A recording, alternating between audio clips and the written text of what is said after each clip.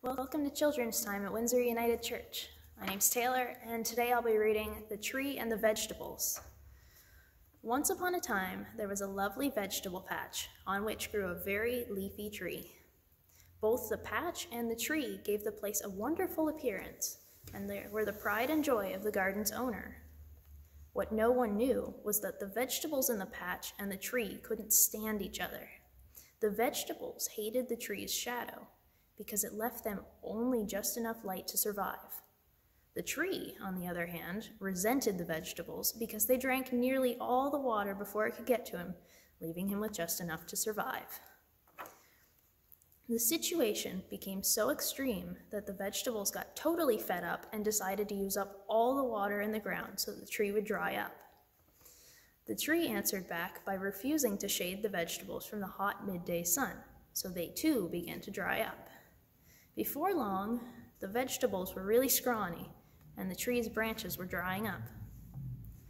None of them suspected that the gardener, on seeing his vegetable patch deteriorating, would stop watering it. When he did that, both the tree and the vegetables really learned what thirst was. There seemed to be no solution, but one of the vegetables, a small zucchini, understood what was going on and decided to resolve it. Despite the little water available and the unforgiving heat, the little zucchini did all he could to grow. He managed to grow so big that the gardener started watering the patch again. Now the gardener wanted to enter that beautiful big zucchini in some gardening contest. And so it was that the vegetables and the tree realized that it was better to help each other than to fight. They should really learn how to live in harmony with those around them, doing the best they could. So they decided to work together, using both the shade and the water in the best combination to grow good vegetables. Seeing how well they were doing, the gardener now gave the best of care to his vegetable patch, watering and fertilizing it better than any other patch for miles around.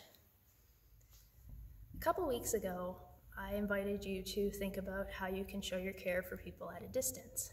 This week, I'd like to think about how we can show our care to our own communities. Some ways we can spruce up our communities would be using window or sidewalk art or decorating trees around. Let us know what you come up with. Be creative, and thanks for watching.